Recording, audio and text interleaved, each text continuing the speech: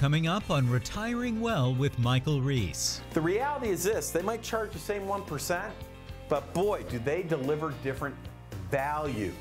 And when you're retired, if you're nearing retirement, you're going to need help in all of these areas. Make sure you pick the right advisor. As a result, even though he saved some money in the early stages of retirement, Robert would have ended up paying so much money later on, he would have been hammered. That's a big thing and a financial advisor has to be concerned about, needs to be laid out and very detailed about, because obviously you may have to provide income for yourself for 20 to 30 years in retirement. Retiring Well with Michael Reese, helping you make smart decisions with your money so you can live a better life. Today is the day you can take back control of your money. Retiring Well with Michael Reese, where we believe your best is yet to come.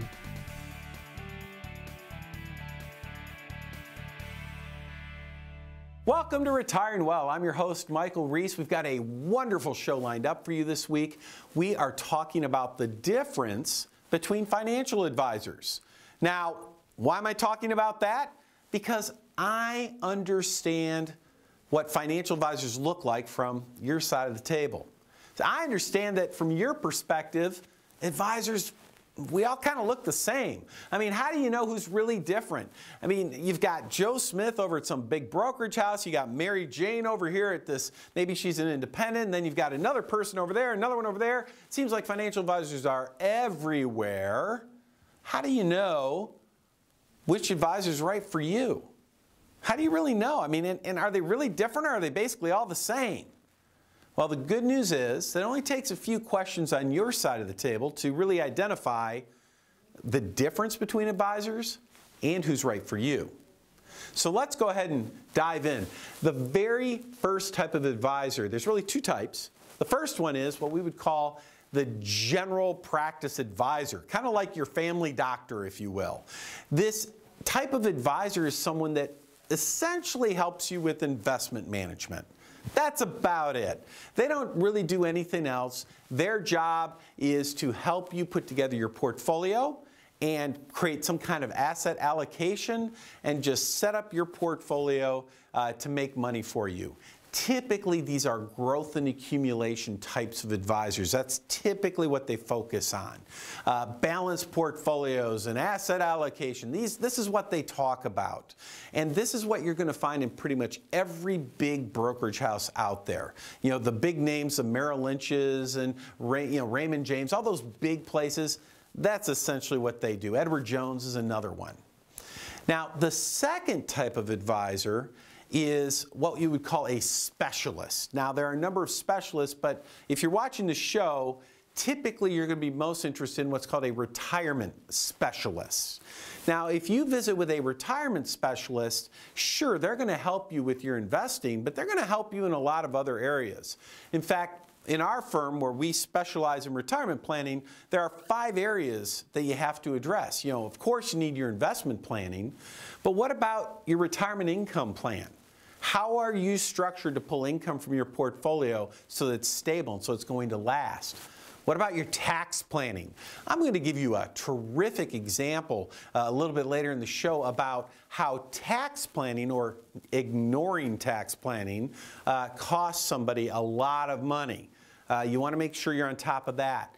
Healthcare planning. So we've got investment, income, tax. Healthcare planning is number 4.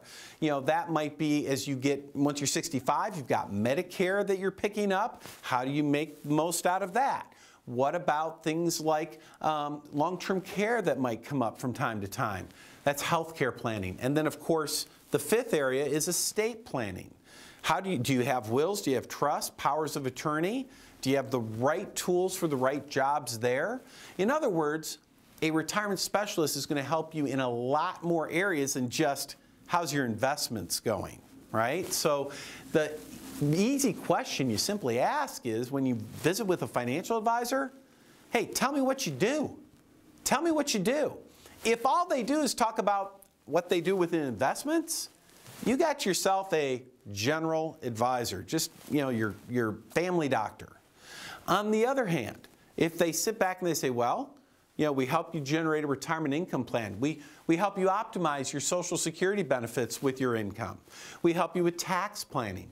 We help you with estate planning. We'll help you with healthcare planning. If they're hitting on all those other topics, well, then you got yourself a retirement specialist. As you enter into retirement, if you're within 5 years of retirement and as you enter into retirement, both, you're going to want to make sure you're working with a specialist. You want to make sure that you're working with a team who can help you in the multiple areas of planning that you need when it comes to your retirement. So I don't want you going anywhere, because coming up later on the show, as I said, I'm going to give you a great tax story. We're going to have a great chalk talk. You're really going to enjoy this. So sit right back. We'll see you in a minute.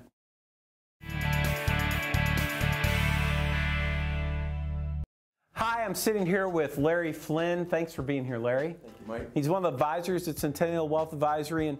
And folks, as you may know by now, we certainly invite you to come visit with us. It's absolutely free to get a second opinion on your retirement planning.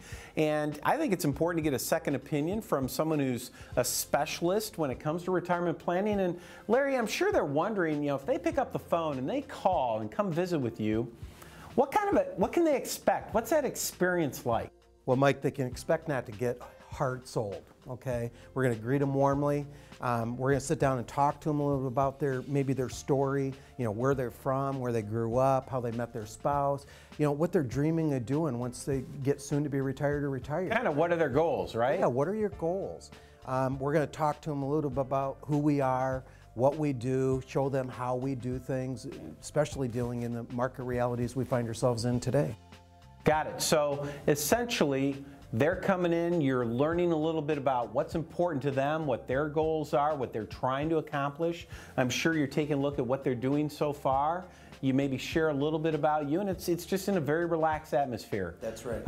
And there's no cost to do this. Is that correct? No cost. No cost. All right. So, folks, there you go. I mean, it sounds very simple, very easy, very laid back. There's no reason for you not to just pick up the phone, call the number on the screen, come visit us, get that second opinion. You'd be glad that you did.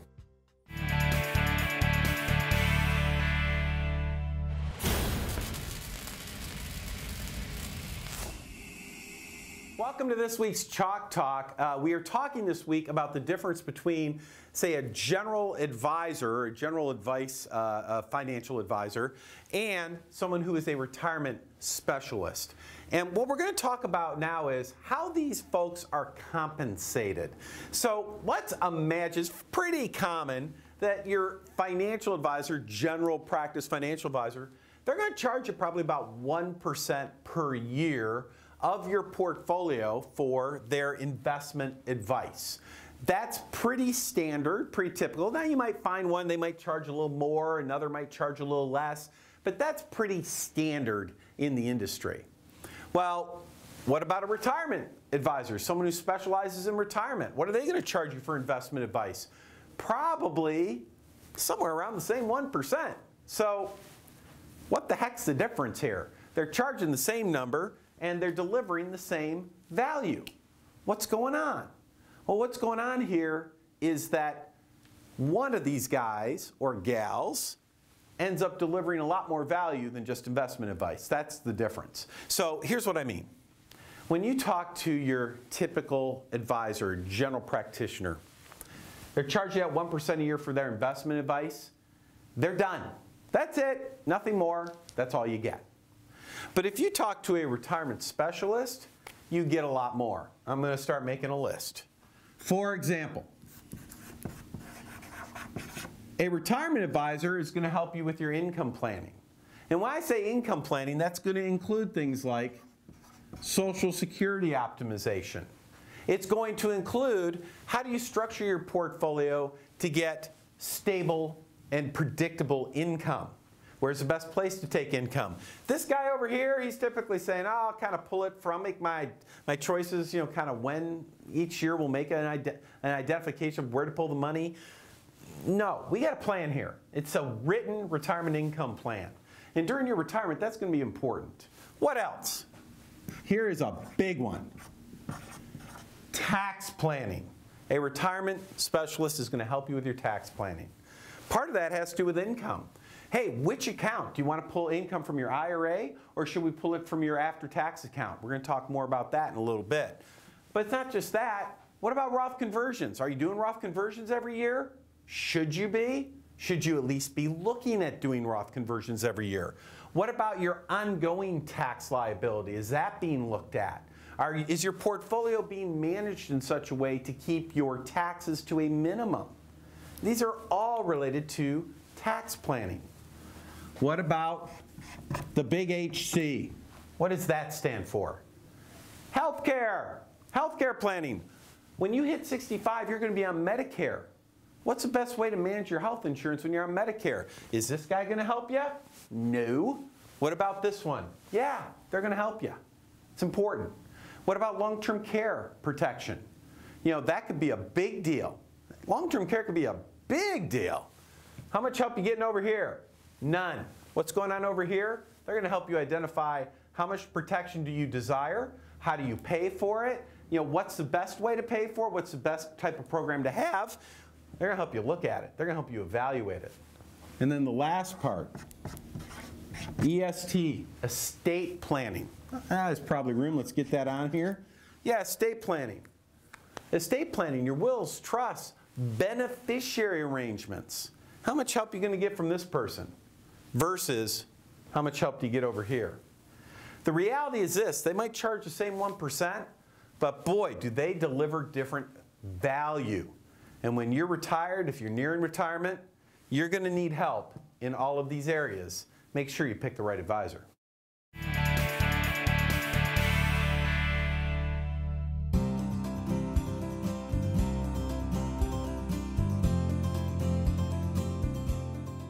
Here at Centennial Wealth, when we talk about your best is yet to come, what we're really referring to is that retirement is different today.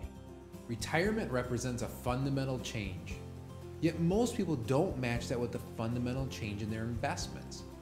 Too often we see couples and individuals sticking with the same strategy that got them to retirement and not adjusting to a plan that will get them through retirement.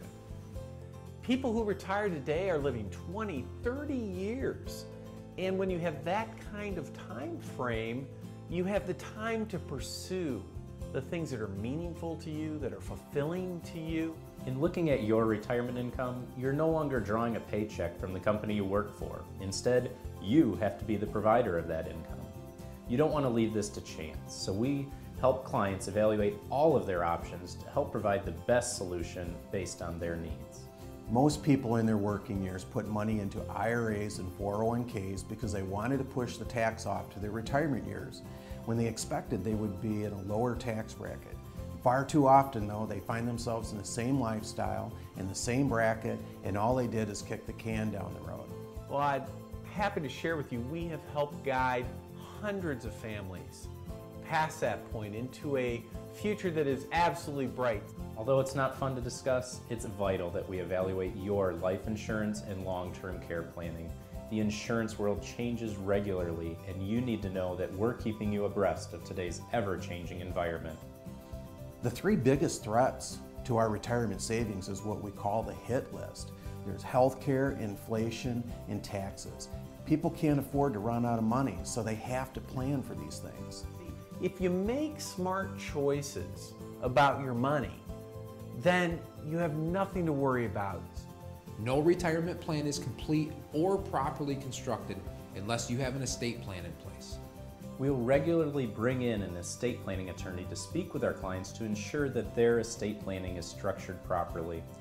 Today we see people with Social Security, no pension, and everything else in their retirement savings.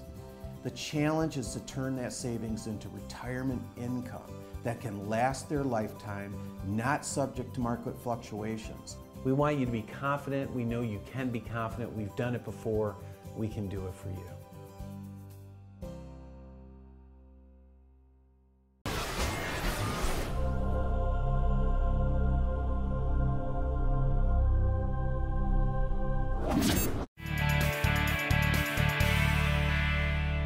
Welcome back. So I promised you earlier in the show I'd give you a great story about how tax planning, or said another way, a lack of tax planning, ended up costing someone a lot of money. On the plus side of this story, the good news is we caught it, thankfully, before it was too late. But still, what was lost was lost. All right, here's what happened. We'll call him Robert, right? Robert came to us for a second opinion on his planning. Now, Robert had done a terrific job saving for his retirement. This guy had literally $2 million. He had $1 million of it in an IRA, and the other $1 million he had in after tax. I think what happened was he saved the $1 million in his IRA over his many years working. I think the other $1 million, as I recall, he might have inherited. Doesn't matter. Either way, he's sitting pretty with a couple $1 million. Now, by the way, before I go any further in the story, you don't need $2 million for the same benefits that we're about to talk about. This just happened to be his situation. You might have $200,000. These same rules may apply to you. So everybody's different when it comes to tax planning. And I mean everybody's different. But this is just a great example of how a general practitioner can versus a retirement specialist, how there's a huge chasm of difference between them. All right, so let's go back to Robert with his $2 million. So here's the deal. He retired at age 60 because he's over 59 and a half. And so his thought was that gave him access to all of his money. And then he decided, because he had enough money, he was going to take his Social Security. He's going to wait until he was age 70 because he figured, hey, he could use his other resources. He didn't have to get Social Security early. He could just let that Social Security benefit grow until it maxed out at age 70. And so far, so good. I love everything he's doing. This is fantastic, right? So far, so good. But then here's what happens. His general practitioner advisor tells him, Robert, why would you take money out of your IRA? That's taxable. Wait until you're 70 and a half and then pull it out when you're forced to. And when you're forced to pull it out, just pull out the minimum. By doing that and just taking income, all of your income from your after-tax money, if you do that, that money's already been taxed. So as you take income out of the after-tax money, it's going to be tax-free. For the next 10 years, Robert, you're going to be at a 0% tax bracket if you do that. You will owe no tax on your income for the next 10 years. And that's what he recommended. Now, first, was that general advisor correct? Would that income be essentially tax-free for the next 10 years? The answer is yes, it would be. The way it was structured. The way it was structured, the income he needed, indeed, it did work out that it would be tax-free for the next 10 years. And in fact, when Robert came to our office, he was 64 years old, so he was 4 years in his retirement. And he was literally, he paid no income tax for the first 4 years of his retirement because of the structure that they had set up. That's fantastic. Of course, here's the problem. The problem is, we said, okay, Robert, that's great. You're not paying taxes for this 10 years. What are you doing about your tax planning then starting at age 70? Because think about what was happening for him the minute he turns age 70. His IRA of $1 million had 10 years to grow, or would have had 10 years to grow. It'd probably be $2 million. That means his required minimum distribution would be about $80,000 and getting bigger every year. Plus, on top of that, his Social Security, which he's been delaying, between him and his spouse, would end up being about $50,000. Well, so he goes from no income tax to $130,000 of income, which would be taxed, getting bigger every year because his required distribution gets bigger every year. I said, what are you doing about that? And, oh, by the way, if you die, you're leaving your spouse a $2 million plus IRA. She's now a single taxpayer. What do you think the taxes are going to be on that? And, oh, by the way, you've been paying no tax the last 4 years. You've been in a 0% tax bracket. I'm sure your advisor has told you you need to do some rough conversions, get money from a taxable to tax-free at a real low tax rate. You're in a 0% tax bracket? Let's take advantage of that. Did his general advisor Investment advisor guy, did he recommend any Roth conversions while they're in a 0% tax bracket? No. So those were gone. In other words, this general advisor was saying, let's focus on the here and now and let's ignore the future. Big mistake. As a result, even though he saved some money in the early stages of retirement, Robert would have ended up paying so much money later on, he would have been hammered. Now, proper tax planning would have said, hey, Robert, how about this? What if we just pay a little bit more today? Not much, but some. Let's do some Roth conversions, for example, so your required minimum distributions when you're 70 are lower. And that way we can manage taxes today and tomorrow so that overall you end up in a lot better position. Since Robert came to us, he had the option, because we helped him, he was able to save tens of thousands, if not hundreds of thousands of tax over his lifetime by balancing that tax planning versus trying to get all the benefit just today. Huge difference between advisors. That's why you want to talk to a retirement specialist.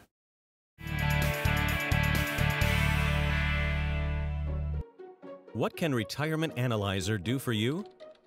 Retirement Analyzer is a software tool that can help you prepare today for your financial future. You've worked hard to save for your retirement, but as you near your retirement, you may have concerns. Have I positioned my retirement savings wisely?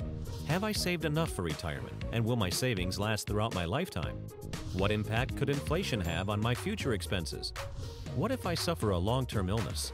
Will I have enough money to cover my medical care expenses and still be able to meet my other financial obligations? Could changes in the income tax rates disrupt my retirement strategy? There's no need to be in the dark as you prepare for your retirement. Retirement Analyzer can help you find answers to all these questions and more. The first step is providing us with information on your financial assets, the type and current value of those assets, as well as your sources of income. Then, we work with you to identify your expected expenses in retirement. This will include a discussion of the lifestyle you envision in retirement, travel, a summer residence, whatever you dream your retirement will be. We'll input the information you provide us into the Retirement Analyzer, and in a very short time we'll have reports that show us the percentage of assets currently in high-risk vehicles as well as the percent in lower-risk products.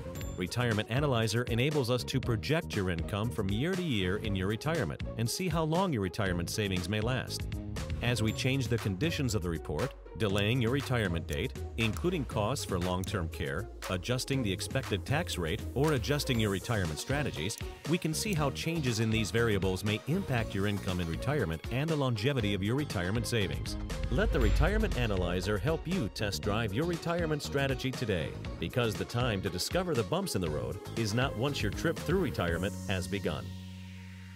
Contact our office today to schedule an appointment for your Retirement Analyzer review.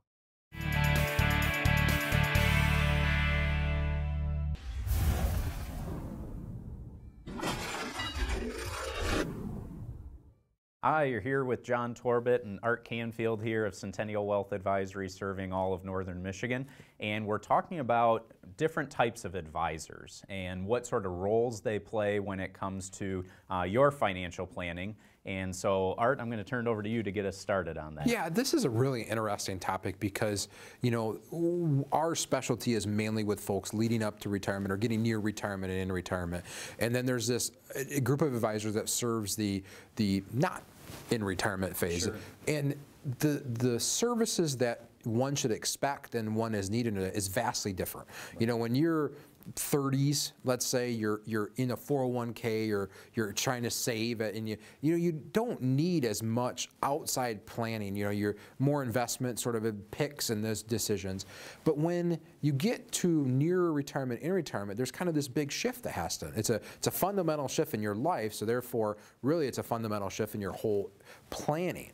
And you know, and you can talk about, you've been here a long time, with how really important it becomes then just looking at investments, right? Exactly. Yeah, and it's maybe the old mentality of, okay, I'm just going to buy this and hold it forevermore.